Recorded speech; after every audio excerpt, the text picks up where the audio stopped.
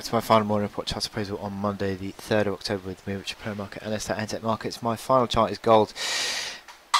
Gold is sort of still in this sideways range, really. The reason I'm sort of a little bit exasperated is because we've been in this uptrend channel since December.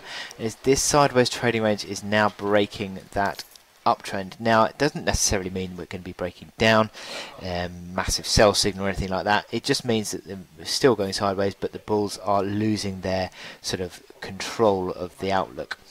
So you sort of say that the near-term outlook is looking a little bit negative, because considering you're now into what, fourth, fifth day of bear candles, and you've got the momentum indicators falling away, but it's not enormously negative.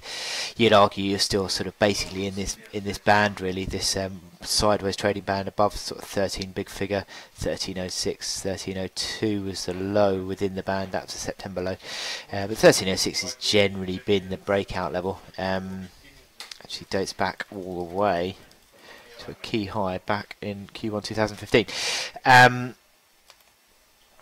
But you're basically dropping back towards the bottom of that range, and that's where I would expect the buying pressure to start coming through. And you could even argue that you're possibly even starting to see that now today. 1312.70 was Friday's low, and that low has yet to be breached today, as the market is just stabilised. So is this sort of the beginning of the possible next upswing? It might be. I'd say that looking at the hourly chart, you would certainly argue that the momentum indicators are not suggesting a big sort of precipitous sell-off, are they? You've seen the MACD line starting to turn up, even the stochastics have started to improve, and the RSI is picking back up off 30. So these are all sort of signals that would suggest that improving momentum, possibly.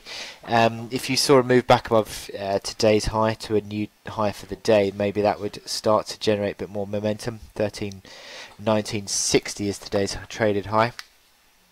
But you can still also argue that this big pivot band, if I zoom out through here, you can see that it's 1325 to 1330 has been a big pivot level. So even one more, 1325, 1330 has been a big pivot line, or a couple of lines with sort of $5 of turning point throughout the last few months, really, on gold. And I think that would continue to be the case. It certainly seemed to play a factor again on Friday, or pretty much throughout last week, really.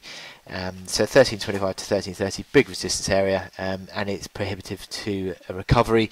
It is bang in the middle of the range, pretty much. And if you did see a rally through that, you'd sort of say, well, yeah, okay, probably start to see gains back towards the highs of the range again. But as to when we're going to get the breakout, it remains to be seen. I don't think it's going to break down.